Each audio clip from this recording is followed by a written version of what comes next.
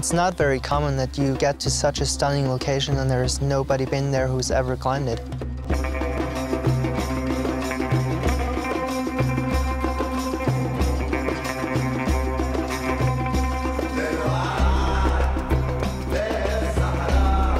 When I walked in for the very first time, I almost thought this can't be real. I was just really psyched to come here and to try to put up a new route.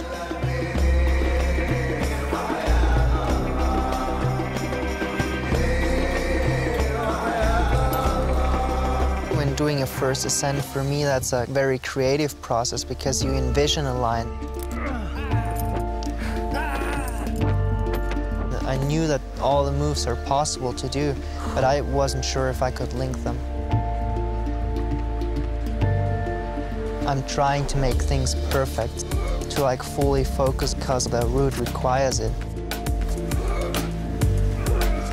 I stuck that crux move for the very first time, but it wasn't over at that point. When you're doing a first ascent, you never know if it's possible. I was just driven by the location. I didn't care if this route was going to be 9A or 9B, or if it was going to be 7C. I didn't care. I was just here to do the first climb out of the sinkhole.